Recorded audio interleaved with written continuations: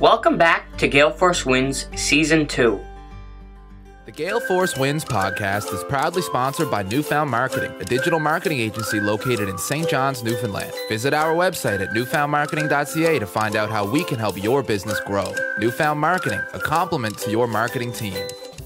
Fred George was awarded the Order of Nova Scotia in 2013 and the Meritorious Service Medal in 2016 for his unwavering dedication to Canadian Armed Forces personnel, their families, and veterans.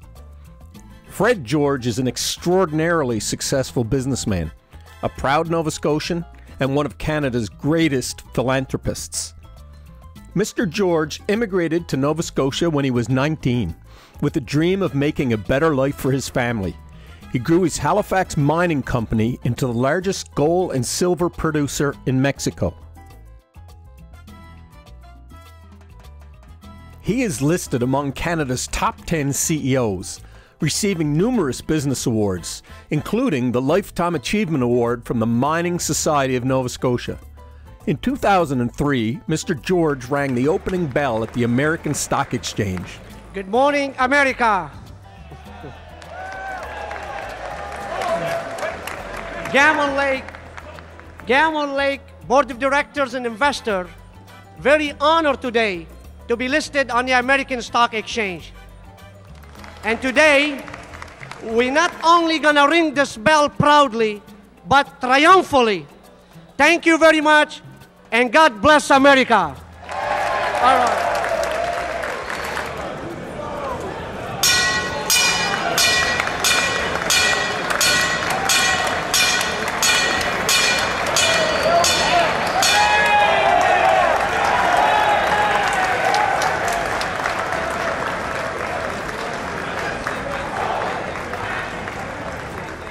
And in 2008, he rang the opening bell at the New York Stock Exchange as Gamma Gold was listed on the New York Stock Exchange. Mr. George has also earned a high level of respect from his peers for both his business success and community leadership, and was invited by former President Bill Clinton to sit on his foundation board. Mr. George helped to build a new school for Bridgeway Academy, a local school for students with learning disabilities. The Fred George Gymnasium at the Sacred Heart School of Halifax and the Fred George Leadership Course at St. Francis Xavier University recognize his contributions. Mr. George has long supported the Navy, veterans, military families, and Canada's peacekeeping efforts. For his dedication, he was appointed Honorary Captain of the Royal Canadian Navy and traveled to Afghanistan with Canada's military leaders to support our men and women in uniform.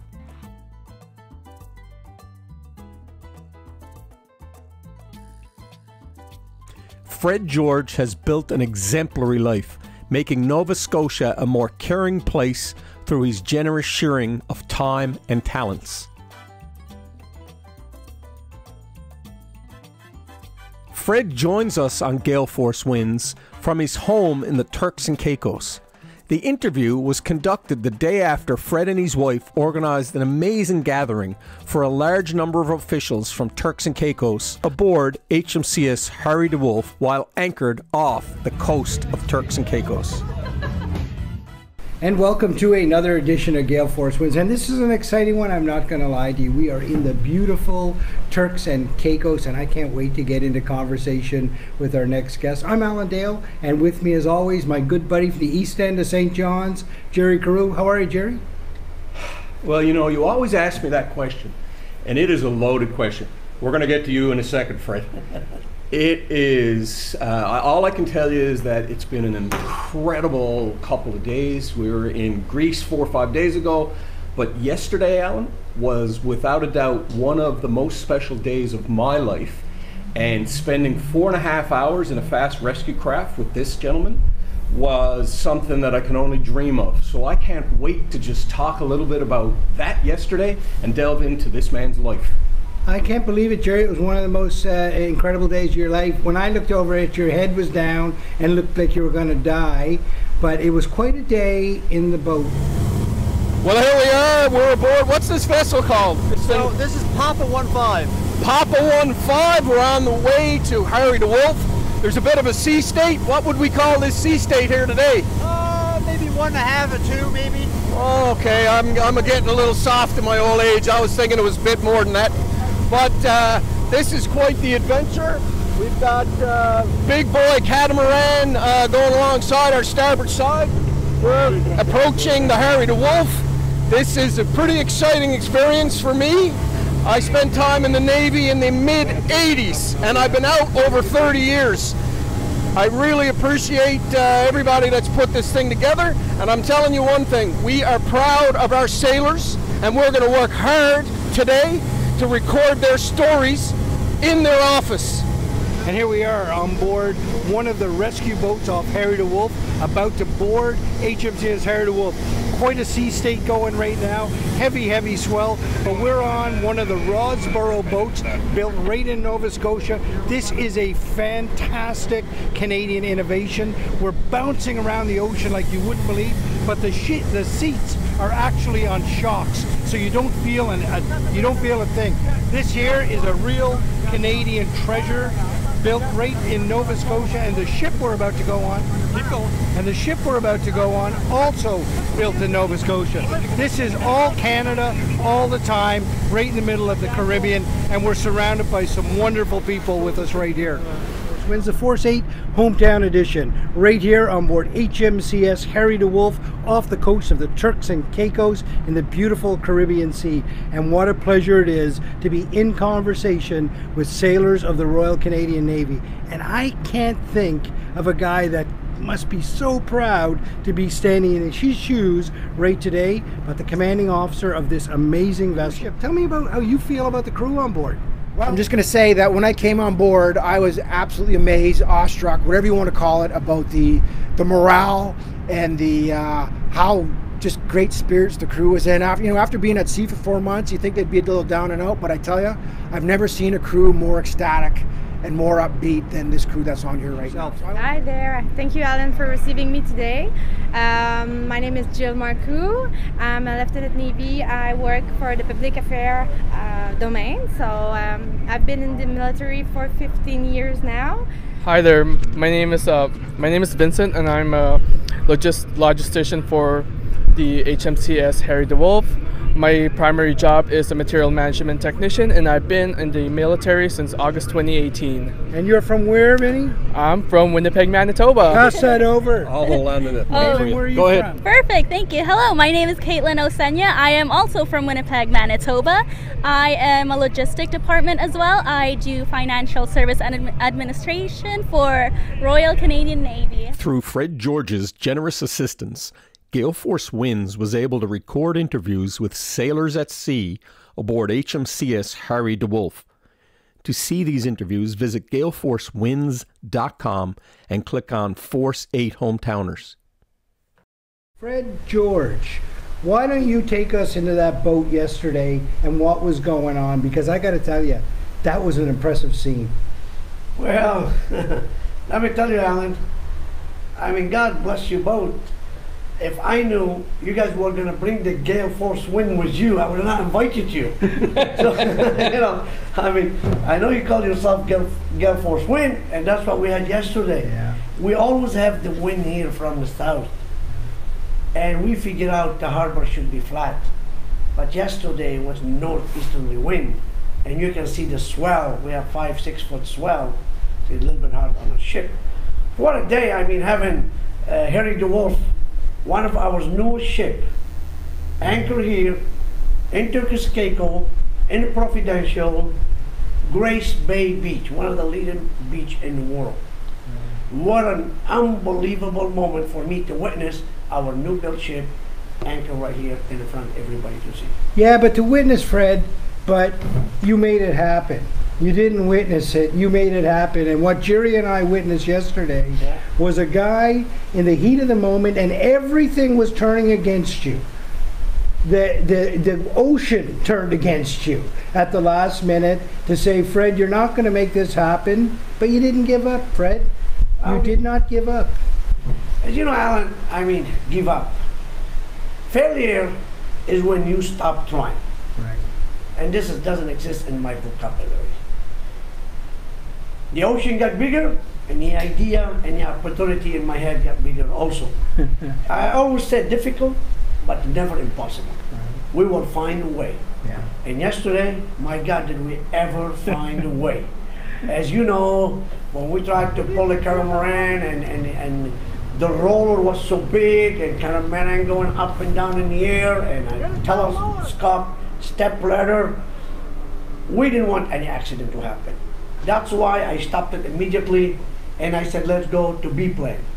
And the B plan was those ribs we built also in Nova Scotia. Ribs being the fast rescue craft, right? Fast rescue craft. Which you and I and Alan spent 4.5 hours in. 4.5 hours. Not necessarily designed for 4.5 hours in 30 degrees, correct? Absolutely. That's not what they designed for, but that's what it took for us to do to make sure all our guests are going to be safe. And I don't care if we would have to spend 10 hours, we will never stop till we make sure the job was going to take a place, is going to be perfect and flawless. Should we get maybe get Fred? Did we talk about what we were doing? So let me. I don't think we got into that. So this is a great introduction into what we're doing. So for our guests, Honorary Captain Fred George is a captain in the Royal Canadian Navy, and Fred organized Canada's newest warship, the HMCS Harry de Wolf, to visit his winter residence in the Turks and Caicos. And it all seems like a pretty easy thing to do, but let me tell you, a lot of planning went into it, right up to the very last minute, and it all came off without a hitch. The sailors on that ship, they had a wonderful time. The guests from the Turks and Caicos, of which there was many, absolutely enjoyed themselves, and it came down to Captain Fred George planning. So that's why we're in conversation with Fred George, because it's guys like this that won't take no for an answer. Even when everything is turning against them, they keep on going. And that's a great way to start the podcast. Fred, why don't you tell us a little bit about yourself? Where do you come from? Where I come from? Well, where did you want me to start? Start way back. Way back, 1976, when I came to Canada. 1976. This is after the civil war in Lebanon. I was 19 years of age. At that time, we were 54 students in my class. And let me tell you, 50 of them died and only 4 of us survived. So my father is a civil engineer. He brought us to Canada. And that's where it all started in Halifax, Nova Scotia. So you came to Halifax. How old were you when you came into Halifax? 19 years old. 19 years old. And where did life start for you there? Working at Dominion store, double shift. Nothing wrong with Dominion. I love it. Right? It was a great way to start. Great way, for sure. So 2 shifts? Tell me about that. 2 shifts. Well, what happened is I was the oldest boys in the family. And my father, he found it too cold. You know, in the winter we arrived, it was like minus 20. We're not used to that in Lebanon. What's the coldest it ever gets in Lebanon? Oh my God, I mean, during the winter you can go to Cedar Mountain, ski, and you can go down to the beach and swim. So the coldest day would be 15 degrees, 12 degrees.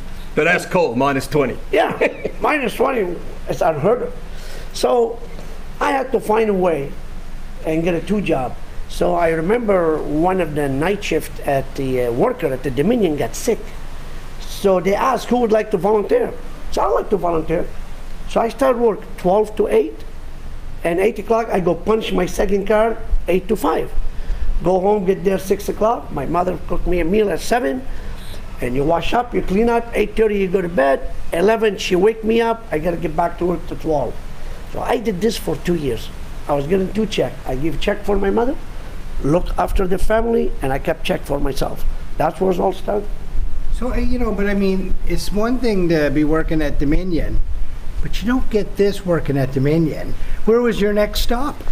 You know, every man have a dream. And I happen to dream big. But as you know, you gotta crawl before you walk, and you gotta walk before you run. And the trick is, keep walking forward and don't stop. And what I did after that, I know how the country's built, and I appreciate Canada opening their door for us. And we keep doing this even now for all the new entrepreneurs who arrive to our country here. It's a beautiful country. We love everyone. we're multicultural. What I did at that time, Alan, be honest with you, after I finished with the Dominion store, I opened these video stores in the 80s, if you remember. Video was a big hit. Sure. People pay money to rent video. So I ended up running 14 video stores.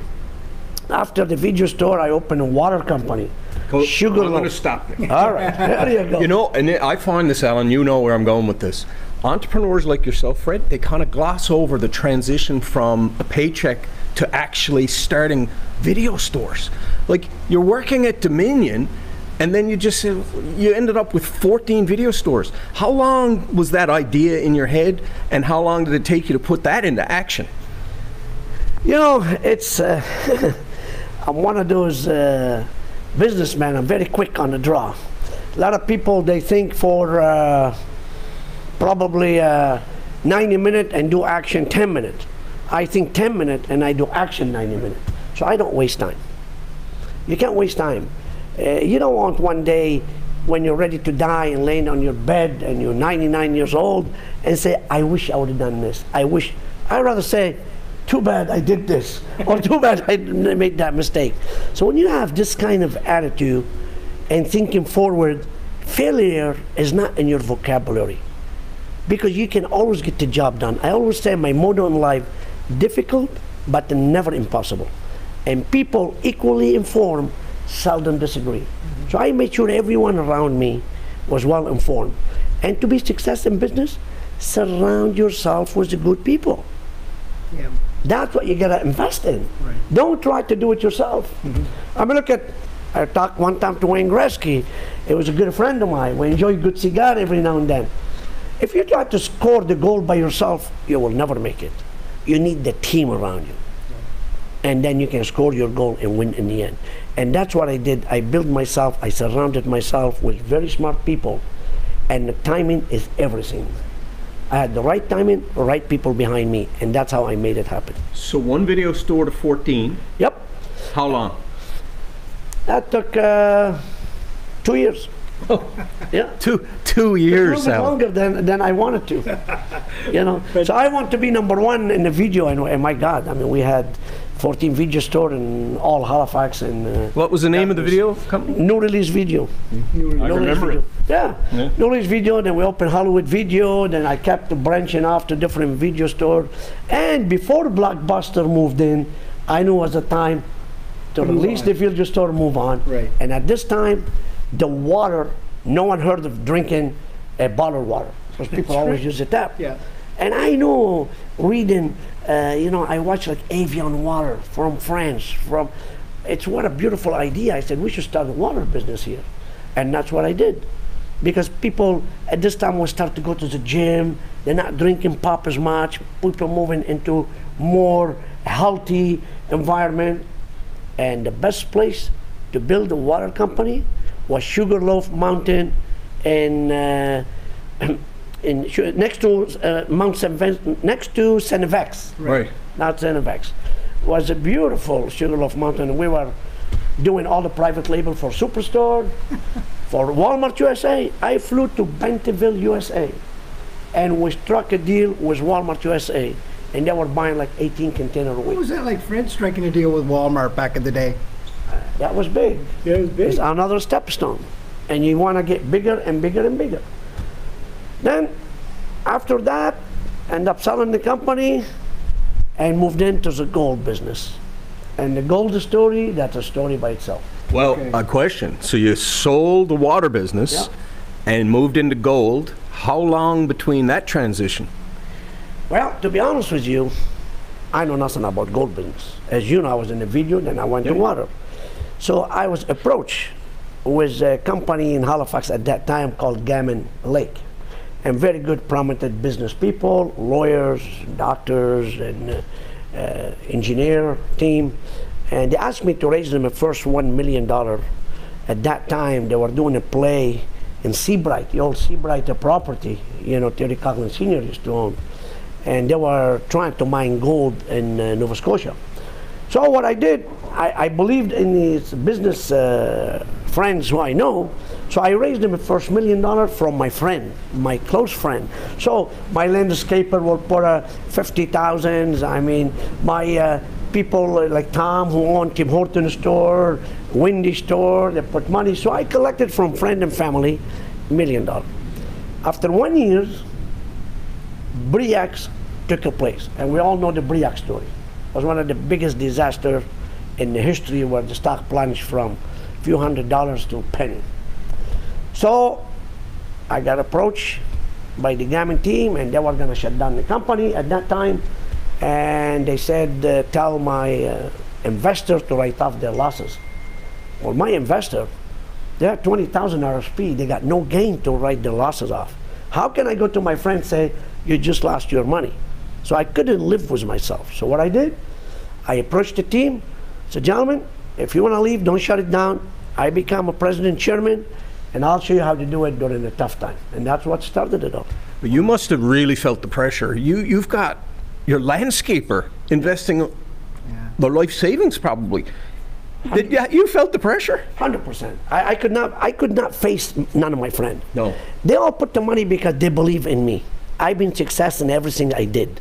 And they witnessed it happen along the way. And I want to ask him, put a 50,000. I'll give you guys' name. Ronnie Albert. He ran RJP Landscaping. He put the first $50,000 and 50 cents a share. We give him 100,000 share. How can you look at that guy and say, oh, Ronnie, you just lost all your RSP money? I couldn't live by myself. And so many other friends and family, I can go on and on. We got a list of 1,000 investors. So that's what really drives me into, I'll go in there and I will find a way. Yeah. Because it's not about you then, right, Fred? It's about all those friends and family, and it's bigger than you, right? Does that mean I fail? Yeah. And fail is not in my vocabulary. I had to find a way. I always said difficult but not impossible. If they can fly and land on the moon, I'm sure I can find a way and fix that gold company. Right. You know, Barrick, not smarter than us. Yeah. Or any other big company. So then I joined the company, and to give it to you in the short, in 5 years, we took the company from 5 million to 2.4 billion. Wow. And I become the first Canadian in Nova Scotia and in Newfoundland and the PI and New Brunswick to ring the New York Stock Exchange. Was the proudest day of my life. Tell me about that feeling. Tell me about going down there and ringing that bell. Oh my God. You showed us a video of that. You rang that bell. How many times did you hit it? Well, let me tell you what happened.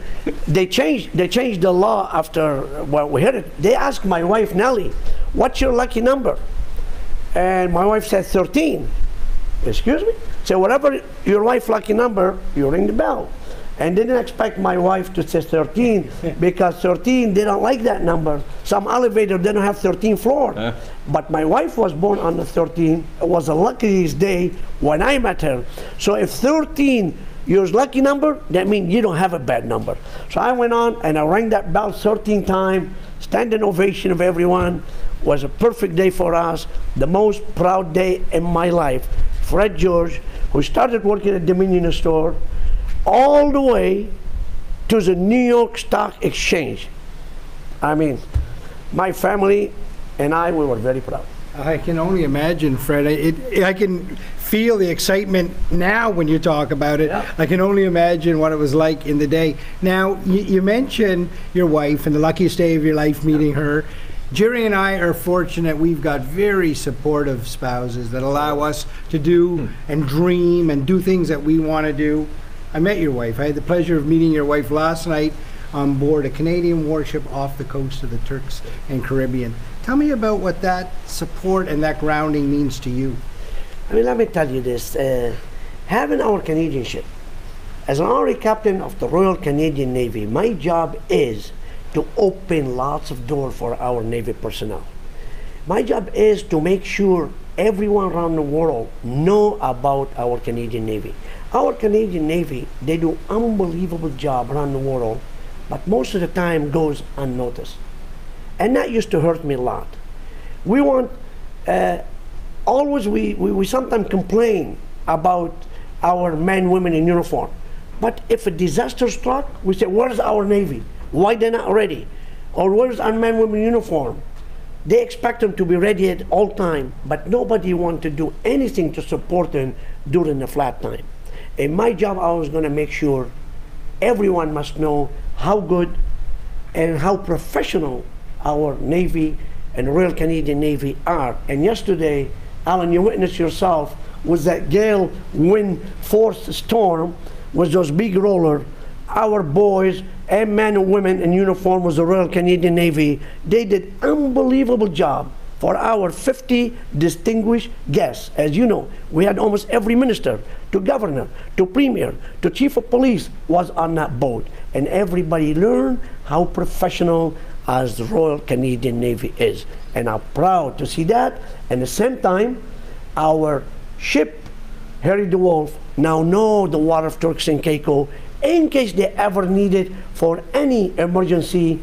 This island is a good friend of the Navy. That's what I do. 100%, Fred. And not only that, but I sense that you've got a real passion for the Turks and Caicos too. You love this place as well. You love Canada and you love this place as well. And I watched those ministers of government and the police chiefs and the commissioners and all interacting with you. You seem to be like the gel in the room that was making all those connections. Tell me what the Turks and Caicos means, Steve. You know, Turks and Caicos, first thing, it's a British colony. And as we are Royal Canadian Navy, as you know, we also was the British like a Commonwealth. Yeah. So having, and I believe one time Canada was gonna buy Turks and Caicos. That's what I was telling you the other day. Yeah. And that was the biggest mistake we did. We let the British take it. That's right. And that's only 3 hours straight of flight from Halifax. Yeah. We should have had that beautiful island. Grace Bay Beach, it ranked one of the best beaches around the world. And the people here, they're so nice, they're so polite. I mean, at the Provincial, only 12,000 personnel. You know, during the pandemic, it was a great place to be. If Canada would have an island, our citizens wouldn't have to go to different places and get refused on all these different ports and airports. We could have had our own island. So that's why I choose Turks and Caicos. It's belong to the British, it's great people. Everyone is very nice, as you witnessed yesterday. We had the whole government visited our ship, and they were so proud to see the Royal Canadian Navy here. And now, my dream came true. I got my Royal Canadian Navy with the Turks and Caicos government. They're all very close friends, as they all work together as one team. Well, I mean, you pulled it off. There's no doubt about it. You pulled that off. You had the Canadian Navy and all those leaders of this country in one place at one time, and it was successful. Well, I just want to say that the issue, and I don't think we've talked about it, was that the ship was not alongside. It was actually at sea. At sea. I don't think we mentioned that, did we, at the beginning? No, we didn't. So that's why, Fred, this was a very challenging maneuver, right? Well, that's what I want to prove to the world, what our Royal Canadian Navy is capable of doing. You see, the dock here is located in Grand Turks, but the action, it happened here in Provincial in Grace Bay Beach. So I want our ship to come here, and even knowing there's no dock, I said we can do it just on anchor. And yesterday we didn't even have to anchor because the wind was a little bit high. As I mentioned before, you brought with you that gale force wind. It follows us everywhere. God bless you. Just so you know, Fred, we try to bring a positive experience. Gale force winds, there's no D. There's no D. That's right? why I'm adding Although D we brought to a D yesterday. No, you know what? Again, we showcase our RCN, how capable they were during this really rough sea. We'll be able to pluck these 50 guests from our ribs right to on the top, the deck on the Harry DeWolf. It was unbelievable scene. This is how the boat go down in the water. We're gonna lower them down, and we're gonna bring them up. We're gonna bring all our guests down like tonight. So we're gonna make it happen. There we go, it's in the water. And they were so impressed. And now they assure themselves, if we ever need someone, it's the Royal Canadian Navy. If they can do this with ease, this is who we need to be friends with. And that's what we accomplished to do yesterday, as you saw. And at the same time, let's not forget, my wife, which is one of the best sommeliers in Canada, and God bless her, she brought all the Nova Scotia sparkling on Harry DeWolf before. I could see her in the background there, waving to her. Yeah, waving to her, yeah. And you saw, you witnessed yesterday how she demonstrated to everyone live on the island here how great the sparkling is, and she did it in such a professional way. I wish I can repeat it, but it's not my motto. As you know, I always enjoy a good cigar, but Nelly, she did a good job promoting Nova Scotia yesterday on Harry DeWolf. The crew, the whole crew who did unbelievable, exceptional job. Please round of applause for the crew who did phenomenal job. And now what we're gonna do, we're gonna start this part, the ship, and we're gonna start lined up the first 12 guests to go, and this way we can make it home safely before we get dark. Thank you all for coming. Enjoy the rest of the evening, and we're gonna be starting the sparking momentarily. Thank you so much, and thank you for coming.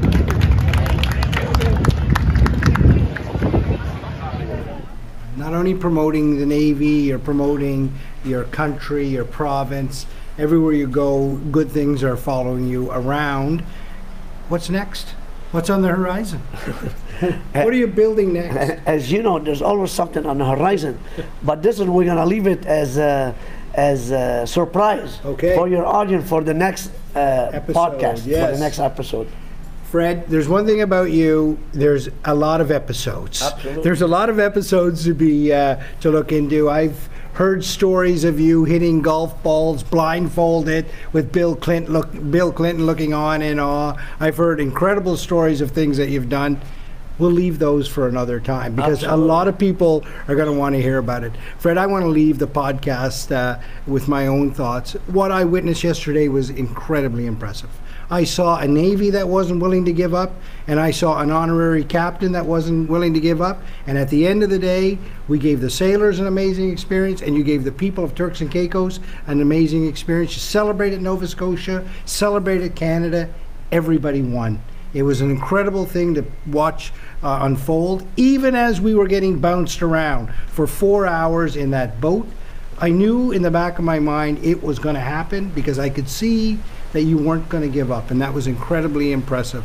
So Fred, thanks very much for everything that you do for our country, for our Navy, and for the province of Nova Scotia. And I like to leave the podcast with my own piece of advice, and quite frankly, the world needs more Fred George. Thanks very much, Fred. Thank you, Alan. Thank you, Jim. And I'm going to say something as well. Fred, you know, I'm incredibly proud of those Canadian sailors. Yes. And this might sound a little weird, but because I don't know you. I know of you, but I'm proud of you. Like, a young boy from Lebanon came and did what he's done. We scratched the surface, ladies and gentlemen. Scratched it. We scratched it with a butter knife. Fred, I'm proud of you. I'm just so happy that you agreed to share a little bit of this with us. So thank you. Jerry. Thank you so much, you and Alan, and thank for both of you coming all the way from Canada to Turks and Caicos to really cover that wonderful story for our newest ship, Harry DeWolf. I'm very proud of both of you. You guys both are, you made us very proud Canadian. Thank you so much for coming. Very kind. Thank you.